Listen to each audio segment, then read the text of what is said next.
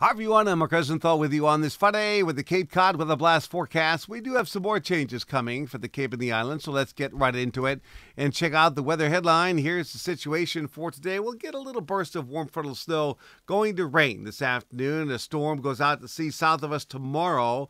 Tuesday storm, I don't think it's really going to happen, and we need spring big time. All right. Forecast goes like this. Cloudy skies today. There could be a burst of snow going to rain. It'll be mostly in the 40s.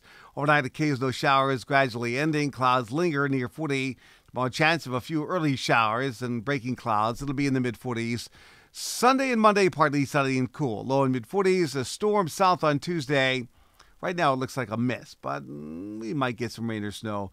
Nicer on Wednesday, partly sunny. It'll be in the mid-40s. So there you have it. That's my forecast. Thanks for checking in. Please stay tuned for updates. I'm Mark Rosenthal.